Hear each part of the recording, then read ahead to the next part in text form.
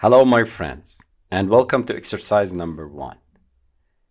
We are going to deal with the big O, so we need to find the upper bound for the function f of n.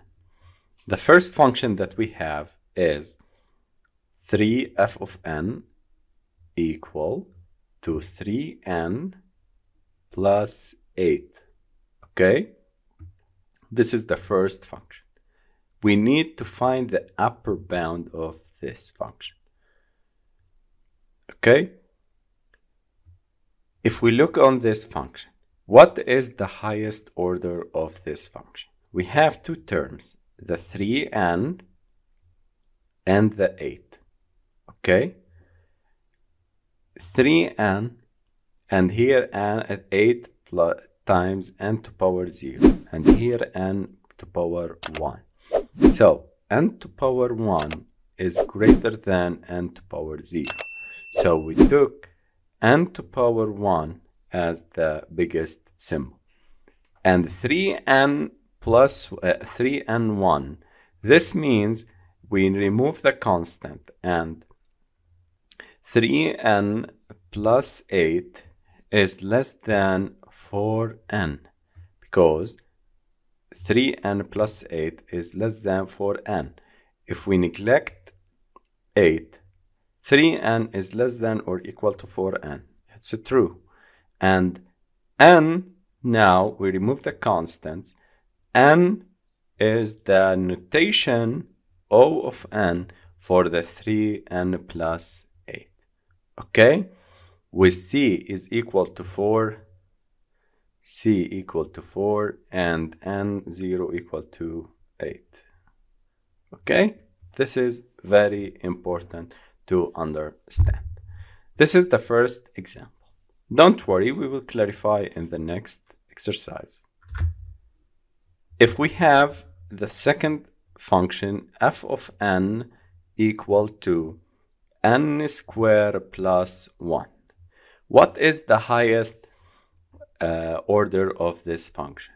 We have two terms, n squared and 1, which is multiplied by n0. So we took n squared. N squared plus 1 is less than 2 to power n squared, because we neglect this and we add 1 to the same order. Okay? So n squared plus 1 less than or equal to power n square, to power or n to power 2. Okay? For every n greater than 1. Therefore, the big O notation of this function is equal to n squared. It's very simple. We are just getting the highest order of the function, the highest n order of the function. Okay? And the c is equal to 2 here, 2, and n0 is equal to 1. This is the constant. It's very simple. Okay, guys? We are going also to make an example 3.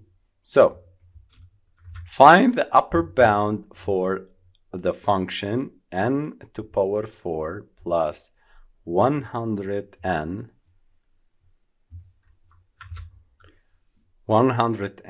square plus 50. Okay? So, please guys, think about it. This function f of n contains n power 4 plus 100n squared plus 50. How to solve this? How to find the upper bound? In the same way, look at this function. We have three terms, 1, 2, and 3. What is the highest order of this function? What is the highest n order of this function? We have n to power 4. Okay? So what is multiplied by n to power 4? It is 1. So this function f of n is less than or equal to, we increase the one that multiplied by n to power 4 by 1. 1 plus 1 is equal to 2. And the highest degree is n to power 4. Okay, So this function is less than 2n power 4. Okay? And n square here is the highest function. So O of n of this function is n to power 4. And the constants that we have is there are c equal to 2, because we have multiplied or we have added 1 to the one that multiplied by n to power 4. So this is equal to c, or this will determine the c, and n0 is equal to 11. Now, we don't care about these constants and n0s, because our all concentration about O of n. Okay? So I need from you to understand how to create or how to get O of n for every function. Okay? O of n here, it is O of n. Okay? This is the complexity. This is the big O notation. Another examples.